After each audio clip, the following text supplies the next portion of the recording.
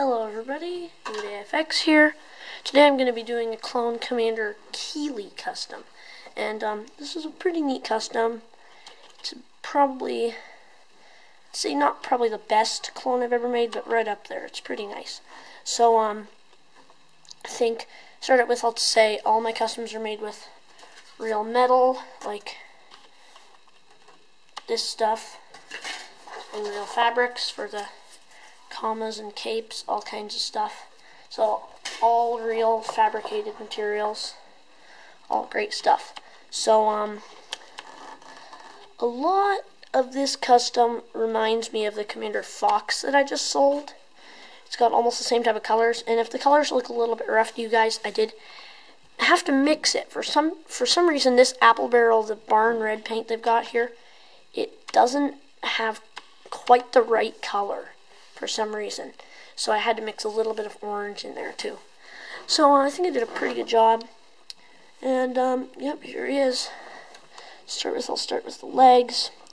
The legs are pretty much mostly red. I'll just say red for that color. It's more like a maroon or something like that, but I don't exactly know what to call it.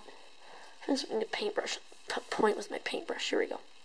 The legs are mostly maroon, and then except for around the knee pads, and if this comma came off, which it does not, you could probably see that on the knee pads there's some red there. Oh, my hand's blocking the light.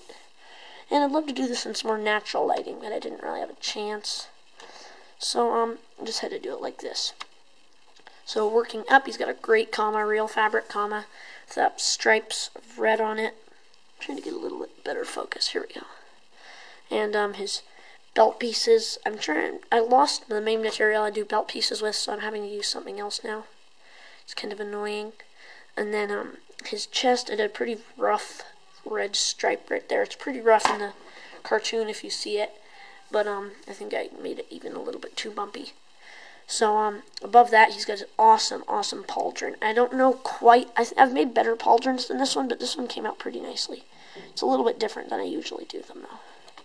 Probably should have looked at the picture a little bit more, but it still came out okay. It's gray on it, and then those top pieces are red. Okay. Oh, focus. There we are. Come on. Okay. Okay. It's like the mutant camera. Okay, keep going. And so now I think I'll just do the arm plates. It's got like this sort of weird little, I'll lift it up a little bit so you can see it. Now, the only problem that I find with this figure is that, oh, come on. The only problem I find with this figure is that the arm plates, oh, you can't even see them. There we go, that's a little bit better. The top shoulder pad. That the arm plates on this guy, this is probably my least favorite part of how I made this one, is the arm plates are just a little bit messy. There's some pretty good details in there. Didn't have quite the right paintbrush to do this with. I'll probably clean them up a little bit before I sell them though. And this figure will be on eBay almost for sure. So I'm looking forward to that one. Not the mutant camera again. Okay, let's see. And the other arm pad's just got a little dash of red on it, and the rest is, wow, I've never seen a camera do anything like this. And then the rest, I did a much better job on this side, I think. It's a little bit more simple, though. And then, let's see. Beyond that, take off his helmet. Just got a regular clone head. Actually, I should have given him, I had a different head I wanted to give him, but I'll probably change it out. I'm going to make sort of like a more customized head. If you watch the cartoons, the one with Commander Keeli, it's like season 3 something, I think. Episode 3, maybe. And, he's got a beard. He fights with this Jedi Master guy, and he's got a big beard and a mustache underneath his helmet. So that's kind of funny. I didn't know clones did that, but they made this one do it. Whoops! Just dropped the helmet right off. All right. So put the helmet back on. Actually, I'm gonna not put the helmet back on. I'm gonna show you something. Take the head off, and voila. Okay, yes, very rough, I know. This painting right here is pretty rough, but it's still pretty nice looking. I just had to mix the colors. It never comes out as nice as you want it to. There we go. And now for the pauldron. That's what this thing is. It's called a pauldron. Come on, focus. Focus. Come on. Ah, there we go. Huh? Nope. Alright, so, you already saw it on the guy. It's mostly gray. It's mostly gray, and then it's got these orange pieces on top of it. And back behind is just a big sheet of metal, just like it is in the movies. In the cartoon. So let's see. Put it back on. Put this piece back on. Oh, and as you can see, whoops. As you can see, this figure has that nice neck armors. Sorry, I'm getting a little groggy. This piece has that nice fabric, like neck protector type thing. It goes all the way around. It's pretty sweet. And then can slip on his helmet. And here's a pretty cool thing.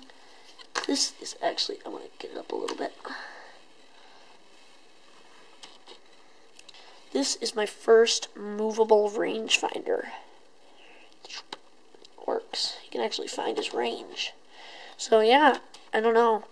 It's not as smooth as some of the ones. I'm sure some of you guys are way ahead of me. I know the Noble Artist already has made several that move. But for me, this is my first successful one that really moves. I made it with like wood and metal and all kinds of stuff. So, but it's pretty cool. And it comes out. It's pretty neat. It's nice. Whoops. Drop it. Find it, find it, find it. There it is. So, yeah, it just looks a lot like just one of the Lego ones. But it's all custom made with real metal and everything. So, yeah. I just don't like the way that Lego makes their rangefinders. They're not very proportionate to the actual figures. They're, like, really thick. It's like having a rangefinder that's...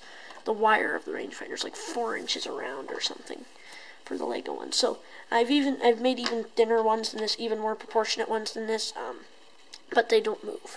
So this is my first one that moves. I think I'm doing pretty good on it. And, yeah, it sticks out a little bit from his head, but that's about alright. I think that's about it. Oh, except for one little detail that I was saving for the last. Awesome, awesome, awesome custom pistols.